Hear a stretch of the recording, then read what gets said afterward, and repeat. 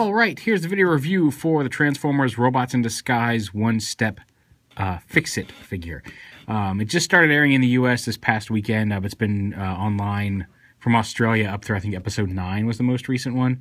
For the last few weeks, I've been posting them as they come out over there in English, so I've been keeping up on it. FIXIT is a Minicon. He was the Minicon in charge of the Decepticon prison ship that crashed on Earth, which is why the Autobots are there to help round up all these Decepticons. He has a little bit of a speech impediment. He kind of gets confused on words every now and then, but for the most part, he's kind of the comic relief little guy. He's smaller than Denny, who is, well, actually, I think Denny's the adult Rusty, who's the kid in the show. He's a small little robot.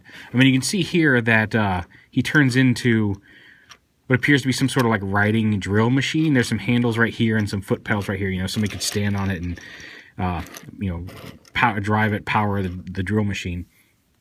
Is what he is, and yeah, he doesn't have a whole lot aside from rolling. He's got a couple wheels inside his forearms and then 2 wheels right here. He doesn't do a whole lot in alt mode. These pegs are not 5mm pegs. They're too big for that, unfortunately, because I think it would be cool if you could get a figure on here with 5mm pegs to hang on.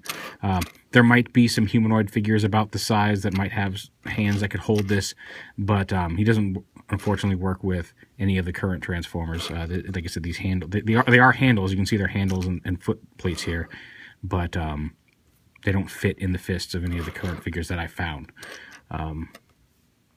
So yeah, he is a one-step, which means it's very easy to transform him.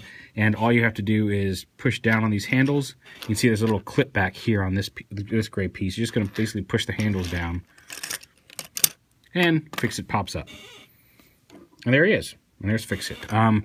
His only real articulation is that his arms move up and down. They do move a little bit there on that transformation hinge, but there's a pivot joint right there. That's his articulation. He can roll around on his wheels. He has some little feet up here to steady him when he's not rolling around, which does have him lean forward a little bit. He's a little bit too front heavy to sit back like this. Maybe if you pull his arms down to his sides, I guess that's about as far down as they can go. And he's still just a little too front heavy.